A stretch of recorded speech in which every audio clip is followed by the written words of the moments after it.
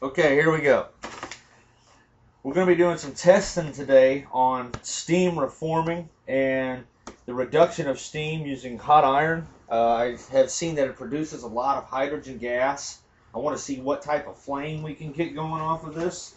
Basically what I'm going to be doing is taking this brass pipe and filling it up with this small amount of steel wool. This is the exact piece I'm going to put in there. Then I'm going to mount this onto this pipe where I'm going to try to get some really hot steam. I'm going to try to get it superheated up to about 650 Celsius, although I don't think I'm going to be able to do that because I busted my coil accidentally. I scored it hoping to make the resistance higher at a certain point, but then when I went to bend this pipe it busted, so we may see a failure there on this pipe. But if not, I'm going to have this connected here and I'm going to blast some steam through there, and I'm going to get it hot with a butane flame also, and I'm going to see if I can get a hydrogen flame to burn on the very end of this. Supposedly steel wool or any type of iron scrap, when it's red hot, when steam is passed over it, it will reduce the steam into hydrogen gas and iron oxide. So because of the fact that I want to build a device that can turn regular trash into fuel, I want to see how much hydrogen is produced off of the metal alone. I'm also going to be using this device to do some steam reforming. I'm going to see how it goes. I definitely got to change this pipe though because I broke it. But anyway, while we're doing some testing, we're going to test the glue that was used to construct the test device. I got some JB Weld and some Power Epoxy plumber's adhesive. This stuff right here is what the dielectric connector is made out of. I also have a piece of plastic pipe conduit in there. That's this stuff right here, except for it's a straight piece. It'll probably melt. We'll see what happens though. I've reinforced it with some string. It's cotton string. I happen to have tested this before as far as using string to bind things, and it works out really good. So hopefully everything goes okay. The JB Weld is used on the valves connected to this pipe because I don't have a brazier or anything. I have no tools really right now. So we're going to see if this thing holds together and see if we can get a hydrogen flame. I'm going to kick on the superheater. Wow, that makes a big difference. I don't know if you guys can see this jet with that superheater on. Probably can't see that. I should turn the lights out and shine a flashlight. Heater's on. I'm pulling about 18 amps on the device. We'll start heating this up.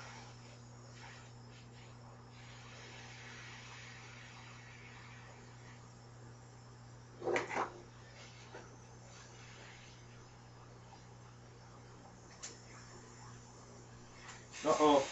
Dang it. Well, you seen what happened there.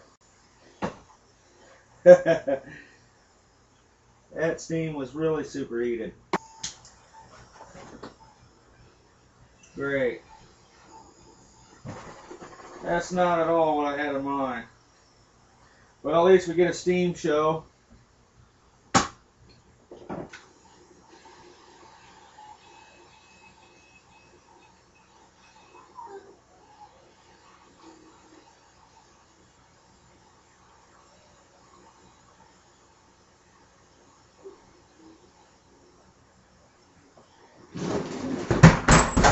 Perfect.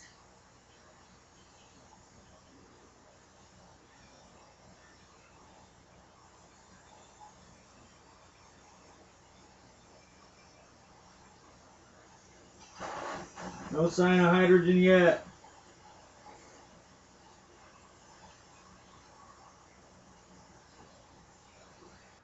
I'm going to try that a different way. I realize you can't really see nothing with all this clutter and the reflection of the computer screen on this glass and the steam, and I'm going to try just direct contact this time.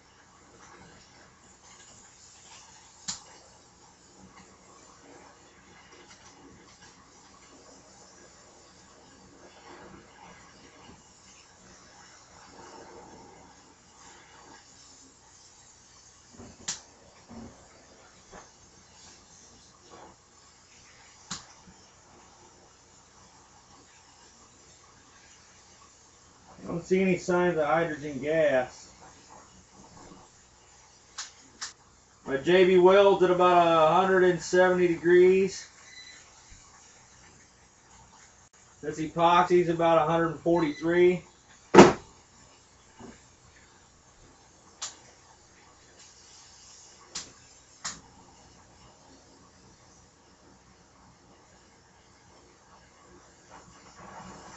Maybe the reaction's just so endothermic that I don't have what it takes here. So basically, the JB Weld and everything is holding off good.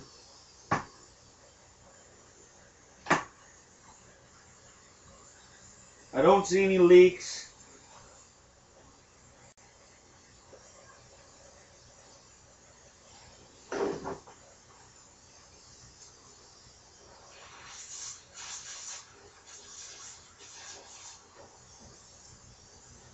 The steel wool didn't really oxidize. It turned blue. So apparently I didn't get it hot enough. It seems to be burning. Oh wow, it is. Without a flame. You see that? Stuff's burning. I can see it kindling inside of there. Good thing I didn't burn the house down by just throwing that somewhere. Whoa.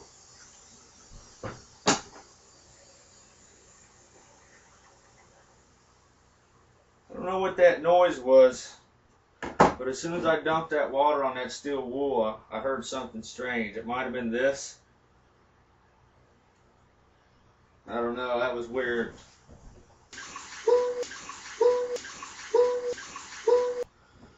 Okay, so basically, I didn't see any signs of hydrogen production by passing steam over white hot iron, but also that states the process is highly endothermic.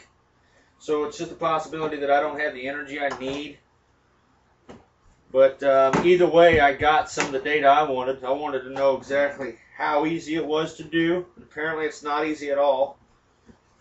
I am liking how these glues are handing up so far. The Plumber's Amazing Putty. This stuff is pretty good. It seems to be holding out okay on some of these top parts. I've used it a lot in the past. It's pretty good for something you're going to have to tear apart later because it holds good, but when it's time to remove it, it comes off nicely. This stuff here ain't so good. It's about the same thing as goop. It takes far longer to dry. It's far more liquidy, far lower viscosity. And it also is a little bit more elastic than goop, but I don't like. This is really stupid. I should be on the other side of the glass with the computer. I don't see any signs of pressure up yet.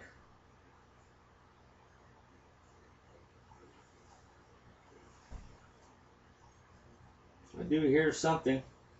I have a... Well, I take that back. There's a little something in there.